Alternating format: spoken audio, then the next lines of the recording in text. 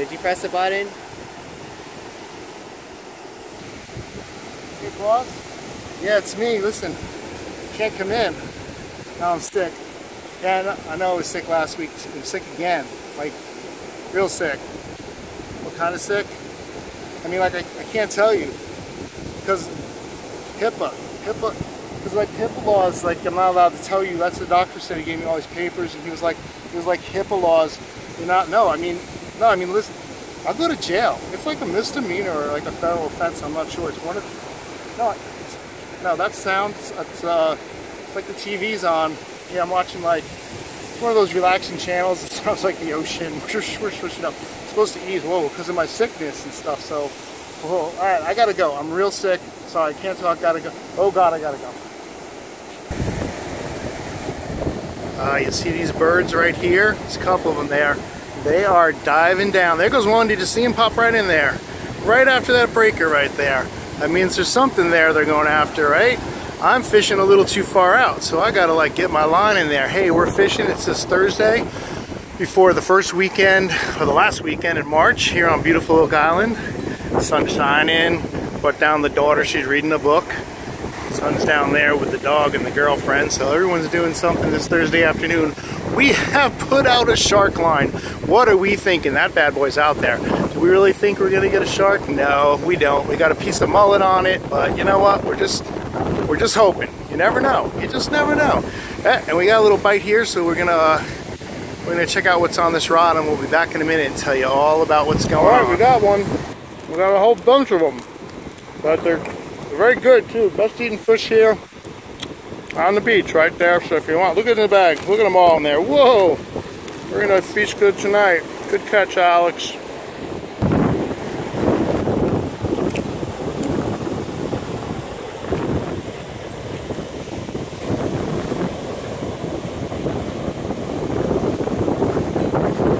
At least someone's getting some fish. This is the definition of getting skunked. Right here. Nothing tonight. Not a thing. Not a nibble. Not a bite. Nada. Zilch. This is all you get. But you know what?